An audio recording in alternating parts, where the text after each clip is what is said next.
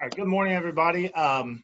Today we're going to talk about safe lifting, back safety, and I'm going to introduce the powerlifting method for proper lifting and hopefully try to help reduce some back injuries. So let's go ahead and get started. The agenda for today is we're going to look at some statistics, talk about the factors causing back injuries, a little bit about the anatomy of the back, some forces that affect the back, the traditional lifting method, the powerlifting method, some do's and don'ts when lifting, and then we'll wrap it up. So before we start, ask yourself these two questions. How many backs do you get in a lifetime? And is your back getting stronger as you get older? Because everybody's getting older. So if you answered one for how many backs you get in a lifetime, you're correct. I don't know of any back transplant surgeries or anything like that yet. And your back is not getting stronger as you age. It's slowly becoming weaker. The more things you lift, the more things you do. It's only getting worse for us. So you want to take care of your back because it's very, very important with what you're doing at work. All right, some occupational injury numbers. There's 540 work injuries per hour, 12,900 work injuries per day, and 90,400 work injuries per week, which rounds out to a big 7 million work injuries per year. These aren't all back injuries, but back pain accounts for more than 264 million lost work days in 1 year. So according to the Bureau of Labor, over 1 million people suffer back injuries each year. At least 36% of workers' compensation lost time claims are a result of back injuries. In the U.S., $50 billion are spent annually on medical bills, disability, and lost productivity. And 75% of back injuries are due to lifting tasks. So some of the common causes of back injuries are lifting items that are too heavy, repetitive or forceful exertions, stretching and lifting. One of the biggest is twisting at the waist while lifting. Bad posture, reaching above the middle of your chest, things that are high on a shelf, working or sitting for long periods of time, slips, trips, and falls, a skewed perception of risk. So not understanding, how your back can be injured, or not realizing how heavy something is before you go to lift it. And one of the other really big ones is rushing and working too fast. So it might be at the end of the day, you're trying to get out of there. So you're lifting things that you probably should be having somebody else help you lift. So some of the common symptoms of back injury: sore and tenderness in your lower back, pain that occurs suddenly, muscle spasms, pain that increases when standing, walking, or twisting, stiffness, pain that radiates down your legs, buttocks, and thigh areas, and weakness in your muscles and tendons. So another contributing factor to back injuries is dehydration. So some of the common things, the people why they're becoming dehydrated is drinking high sugar content energy drinks, excessive amounts of coffee, alcohol. Hopefully we're not talking about on the job, but the night before you're starting work, could be a Sunday night, excessive sweating, and not drinking enough water at the beginning of the day. If you're not staying hydrated from the start of the day, it's very hard to kind of reverse time and become hydrated. So it's very good to make sure you're drinking plenty of water throughout the day, even when you're not thirsty, to help stay hydrated. All right, so some common back injury diagnoses. A sprain is an injury due to a ligament being overstretched or torn. A strain is an injury when a muscle or tendon stretches or tears. Bulging disc is when the outer edge of the disc protrudes outwards, and it's usually a quarter of the perimeter portion of the disc that is affected. These kind of go interchangeably, but you've heard people talk about slip disc. That's the same as a bulging disc. Herniated disc, it occurs when the fluid in the disc is pushed out because of a tear in the disc lining. So this is also referred to as a ruptured disc. Here's a nice picture of a bulging disc on the top, a herniated disc. And then as you age, your discs will become thinner over time. And that's because your discs need fluid and water. So at the age of 15, 85%, you have an 85% content of water in your disc. At the age of 75, that's drastically decreased down to 25%. So that's why we have thinning discs and different problem as you age. So one thing I found interesting was the pressure that's on your discs just doing everyday things. So when you're lying flat on your bed, the disc pressure is at 25 pounds per square inch. When you're standing, it's at 100. When you're sitting upright, it's at 100. When you're sitting slouched, your disc pressure is between 150 and 175 psi. And when you're just lifting a 25-pound box from the floor, your disc pressure is going to be in excess of 400 pounds per square inch. So a couple of the forces involved when you're lifting. So it might surprise you that what lifting a 10-pound object, the amount of force it puts onto your back. So think of your back as the lever. The fulcrum is at the center.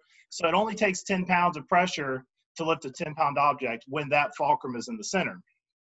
But if you shift the fulcrum to one side, so you're the person in the red, it takes a lot more force to lift that same object. So your waist acts as a fulcrum on a 10-to-1 ratio. So when you lift a 10-pound object, it puts 100 pounds of pressure on your back.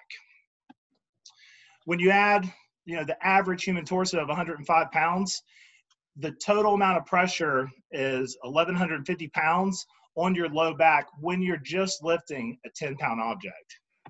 So if you're 25 pounds overweight, you can add an additional 250 pounds of pressure for a total of 1,400 pounds of pressure on your back when you're lifting something that's only 10 pounds. So keep in mind, 10 pounds isn't a whole lot. People that are lifting 50 pounds, 60 pounds, our beer distributors that are lifting in excess of 160-pound kegs, that's a whole lot of pressure being put on your lower back. All right, so if you take a look at these two pictures. Stop licking. What was that? Oh, I'm sorry. I think I should maybe mute everybody. But both of these pictures are wrong. You might think the one on the right is the correct way to lift, but you have the lifter, he's got his head down, he's craning his back, he's having to pull the load into his body. And when you're doing this, you're actually rocking on the balls of your feet and you're very imbalanced. On the right side, the back is tilted forward, but it's sitting straight up. His feet are shoulder width apart, and this is kind of the traditional method to train how to lift properly. So in addition to that, when you're told to lift properly in the traditional method, you're told to stand with your feet shoulder width apart, bend your knees and keep your back straight. It does cause you to rock on your heels, so your base is unstable. It also forces you to use your knees and your legs, but it does put the bear of the brunt on your back. So that most of that load is going to be on your back. Bending at the waist is referred to as crane lifting or back lifting, and making repetitive lifts like this can stretch and tear the ligaments. So these are going to heal, but it's building up scar tissue. And as you make more and more lifts, that scar tissue becomes easier to tear. That's why we have a lot of pain in our backs when we have not lifted properly. So the powerlifting method was developed by Dr. Michael Schaefer. He discovered that anybody that's lifting objects can pretty much remain injury-free if we keep the knees bent no more than 100 degrees and avoid deep squatting. So Dr. Schaefer has worked with FedEx, Pepsi, Coke, lots of Fortune 500, 100 companies to improve their lifting. And the reason why we want to improve lifting techniques is because of the soaring cost associated with back injuries. So the powerlifting basics, you want to get a wide stance. So you're going to approach the object and with a wide stance. Your feet should be wider than the object you intend to lift. We're looking for our feet to be at least more than shoulder width apart.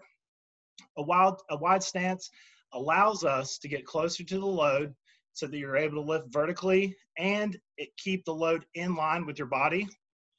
By creating the wide stance, your knees are no longer in the way of the lift. And the wide stance also keeps the knees and upper thighs from deep squatting. So once you've approached the object with your wide stance, you want to bend your knees and keep your head and chest lifted. Lifting your chest and your head will help your hips to rotate forward, and your back should remain in a neutral position. So we don't want our backs to be craned and curved over, but we also don't want to keep them perfectly straight and rigid. By using the natural curve of the spine, less pressure will be put on your lower back. And your back has lots of large muscles, so we want to use those and not sit up straight with a very rigid spine, because we want to use those muscles. The idea with getting the wide stance is to keep the object in line with your body. And when you lift like this, it should be similar to the way an elevator lifts. So you're lifting straight up, between your legs and up to your belly, instead of craning over and doing a back lift. So if you take a look at this picture, the worker's feet remain on a stable base.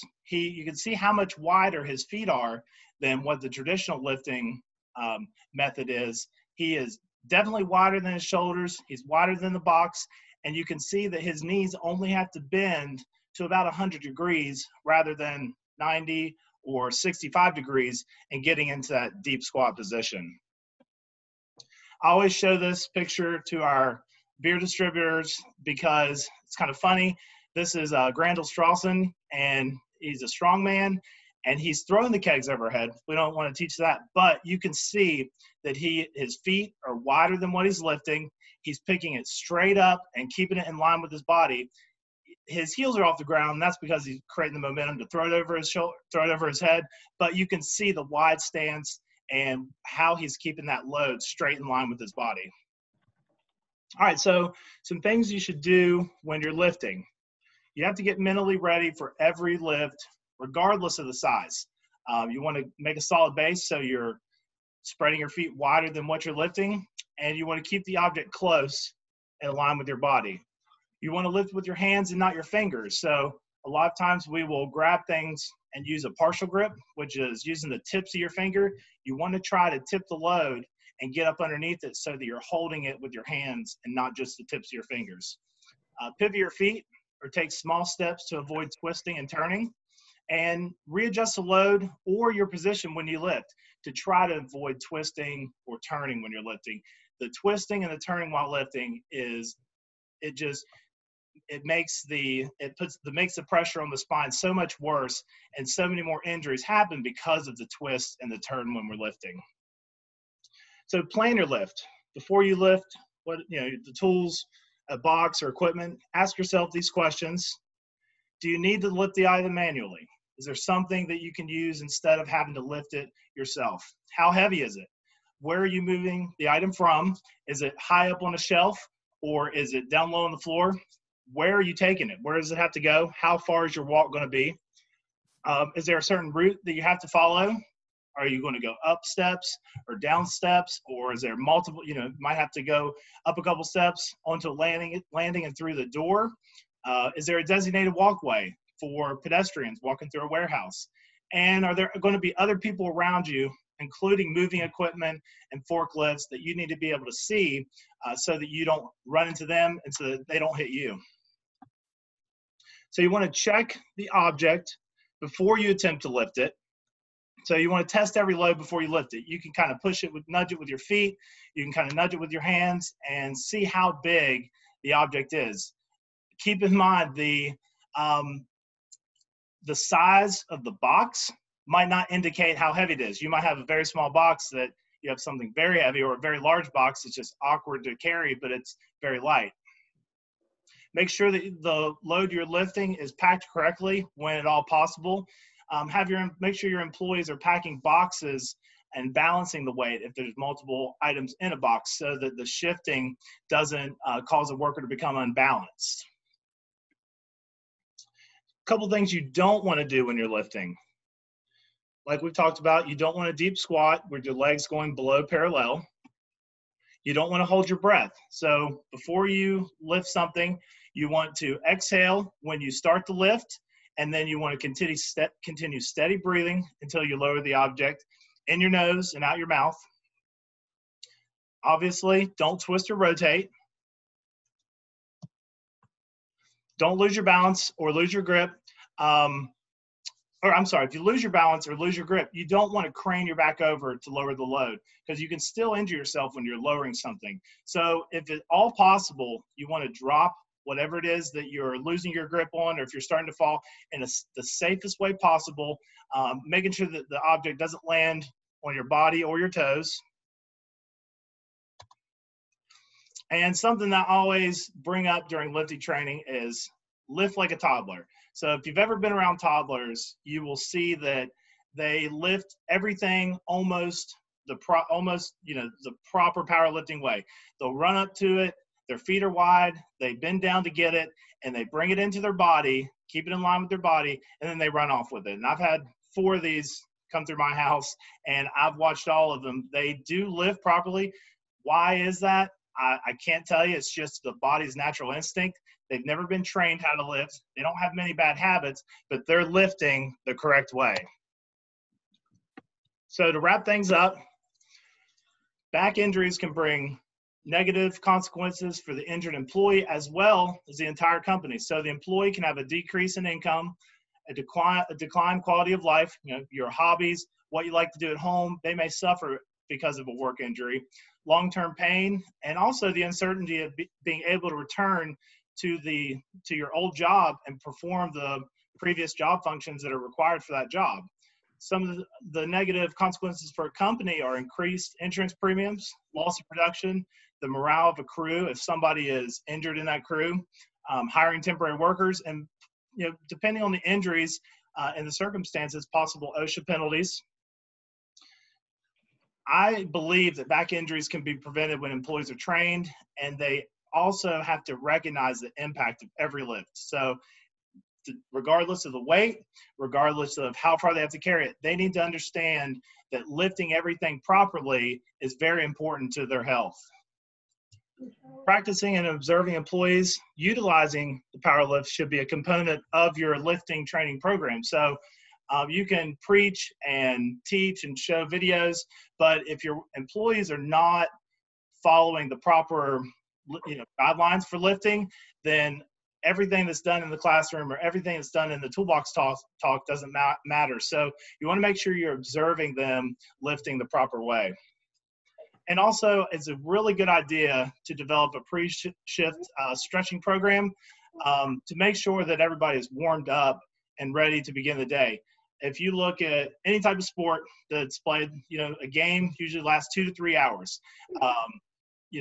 The athletic position, getting themselves ready, those athletes are not going out into a game cold or just coming straight from home and playing. They're warming up for a long time. So it's important to make sure that your workers are warmed up before the day, because they may be working 8 to 10 hours lifting things all day long. And so you want to make sure that they show up and they're ready to go and their muscles are loosened up. So that concludes our safe lifting, powerlifting episode this week. My name is Michael Williams, and if you have any questions, comments, we can discuss any of those now, or you can send me an email, give me a call. So I'll just throw it out. Does anybody have any questions today about powerlifting?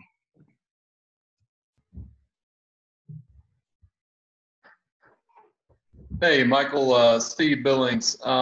Can you talk about a little bit about the average time away from work from some of these injuries? For a lost time injury, the average time away from work is 6 weeks.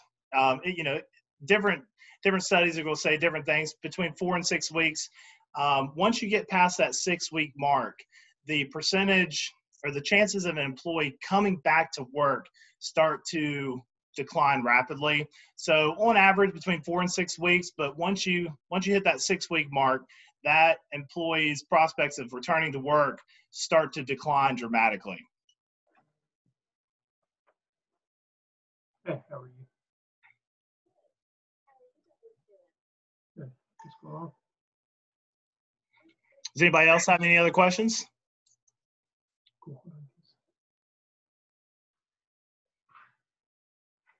All right, well, if that's it, I appreciate you guys showing up today, and this will be emailed out to all the producers, and if you're looking for any additional information, just let me know, and I appreciate y'all being here today. Thank you.